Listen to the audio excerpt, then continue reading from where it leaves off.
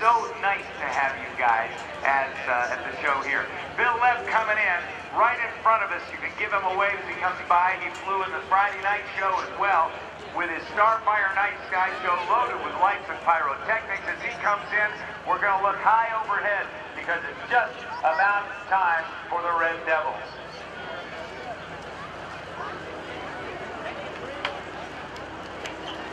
We got jumpers away. If you look skywards now, you'll see the first few guys jumping out there. They're travelling at about 120 miles an hour there. As you can see, they're both with the parachutes now. The first guys out are actually doing canopy control, which is basically a controlled collision of the canopy to make a formation. And hopefully we should see a diamond formation, I think, today.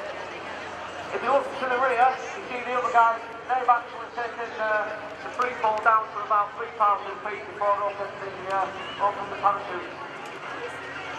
These guys will actually be coming in to land at about 30-40 miles an hour today, obviously because there's not much wind, so they'll be coming in quite fast. All the guys are from the British parachute regiment. We're all infantry soldiers. We've all served in Afghan, Iraq, Northern Ireland, and several other places around the world. If you keep your eye on the first guy down now, this is one of the cameramen. He'll be coming in at about 30-40 miles an hour now. Like I said, there's not much wind today, so the canopies are coming in really fast.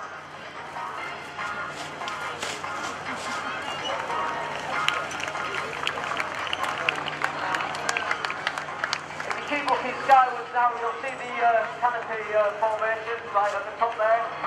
There's 4 canopies making a diamond formation, and the top guy that is following them, he's not trying to get on to the formation, he's actually the cameraman, and he's filming the formation.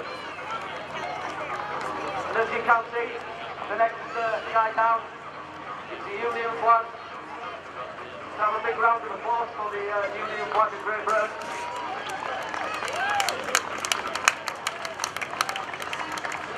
And if you keep your eyes on the canopy formation at the top, you'll see they've got the stars and stripes on.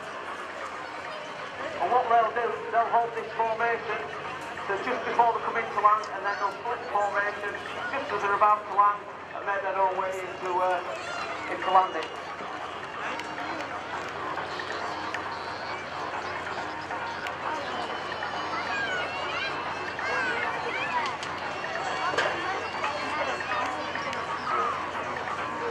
This canopy relative work is very challenging, isn't it? Because you're really interlocking with another parachute. Yeah, it's quite dangerous, but all the guys are professional and we train throughout the year. You know, we do several thousands of jumps before we do this formation.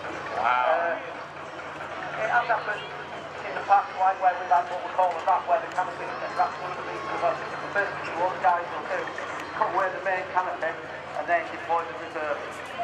So each jumper isn't just jumping with one parachute, he's jumping with 2? Yeah, everybody's got a reserve parachute.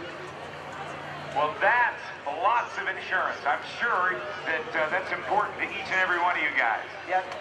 As you can see now, what the guys will do, they'll turn the formation in, and just before landing, they'll split the formation. It's quite a tricky formation, this, to build, and obviously when they come in at land, when they split it, they get a lot of forward speed just as they split, so they're coming in quite fast now. Let's have a big round of applause for the guys.